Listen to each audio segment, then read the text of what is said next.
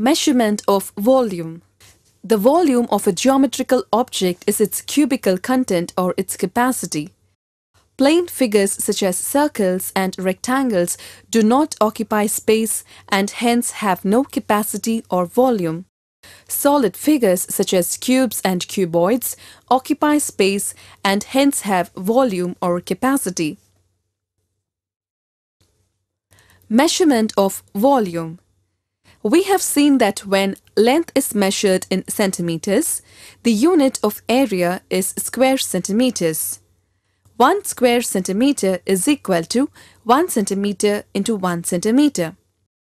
The unit of volume when length is measured in centimeters and area in square centimeter is cubic centimeters. 1 cubic centimeter is equal to 1 centimeter into 1 centimeter. This unit represents the volume of a cube with each side equal to 1 centimeter. Consider a cube-shaped box with each side equal to 5 centimeters. How many cubes having volume of 1 cubic centimeter each can be filled in this box? On the bottom of the box, one side measures 5 centimeter. Thus, we can arrange 5 small cubes as shown in figure 2. As the breadth of a square is equal to its length, 5 such rows of cubes each can be arranged at the bottom. Thus, 5 into 5 is equal to 25 cubes can be arranged in a layer at the bottom of the box. As the height of the cube is also 5 centimeters, 5 such layers of 25 cubes each can be arranged one on top of the other to fill the box with 25 into 5, which is equal to 125 cubes as shown in figure 3. Thus, the volume of the cube with each side as 5 centimeters is equal to 5 into 5 into 5 cubic centimeters, which is equal to 125 cubic centimeters. Volume of cube is equal to side into side into side. Now consider a cuboid-shaped box of length 10 centimeters, breadth 5 centimeters and height 4 centimeters. Proceeding to fill the space inside with 1 cubic centimeter cubes as we did before, we find that the bottom layer can have 10 into 5, which is equal to 50 cubes. Placing layers on top of the bottom layer, it will be possible to arrange 4 such layers given a height of 4 centimeters.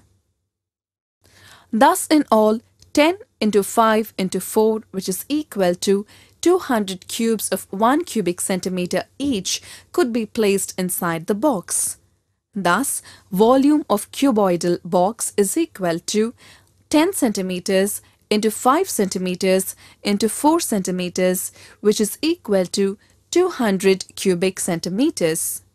Or, volume of cuboid is equal to length into breadth into height. Example: what is the volume of the solid figure if each small cube has 1 centimeter edge? Method 1.